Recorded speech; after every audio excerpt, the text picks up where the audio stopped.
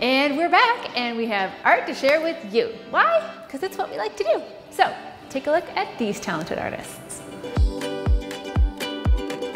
Alison Donaldson used 3 layers of paper hearts and art resin to create this mixed media collage.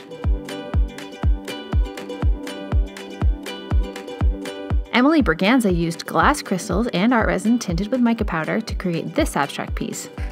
Diane Gelman hand-carved this giant cupcake sculpture using repurposed styrofoam, cardboard, glitter, string, acrylic, and art resin. Shelley Clark used art resin to fill in this carved black walnut charcuterie board.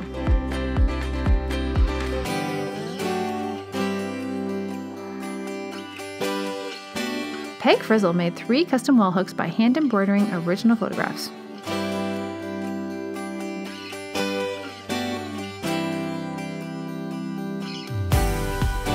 Bradley Wind used multiple layers of art resin to give his acrylic painting a multi-dimensional look.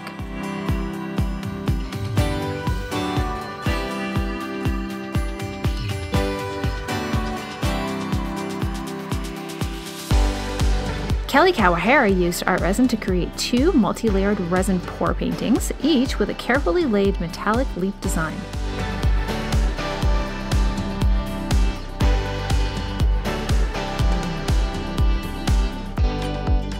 Joanne Nemeth's painting was done on a cradled wood panel with a 1/8 of an inch lip around the edge, perfect for containing a coat of art resin.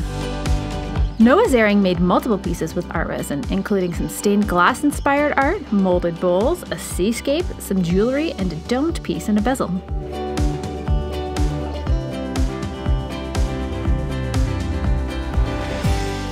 Nela Navarrine poured 3 layers of art resin into a sectioned mold and painted between each one to create this floral piece.